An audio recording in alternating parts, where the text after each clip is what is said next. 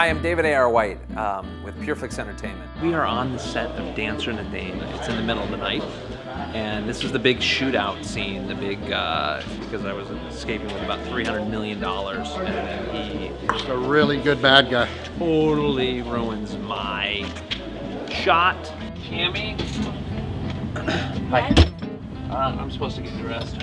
He doesn't have to leave for me, though. Yeah, he does. I know I'm not supposed to do this, but I have a bone to pick with you. Me? You had to have this suit.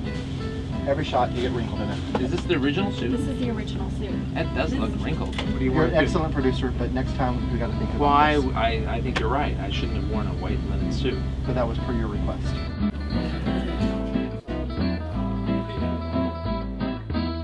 My name is Tommy Blaze, and I am a writer. Oh, is that the question? When are we supposed to shoot Convenience Store? That's on Tuesday. It's always been on Tuesday, Tommy. That's tomorrow. Tomorrow is Saturday. So I don't have many friends. So I'm really nervous about the convenience store scene. So what if we cut it? You just can't cut it. Really? I mean, is the icy thing really that important? I mean, Everything in the script is important. Started in the 80s, did a bunch of television in the 90s. Then got married and had kids, and that was pretty much the end of it. We can't keep dealing with problems like going like this. Tommy! That's when I met David White, and he said, "You're cheap." If something's gonna get wrinkled, just tell me, because I don't know. I like clothes, but I'm not a clothes connoisseur.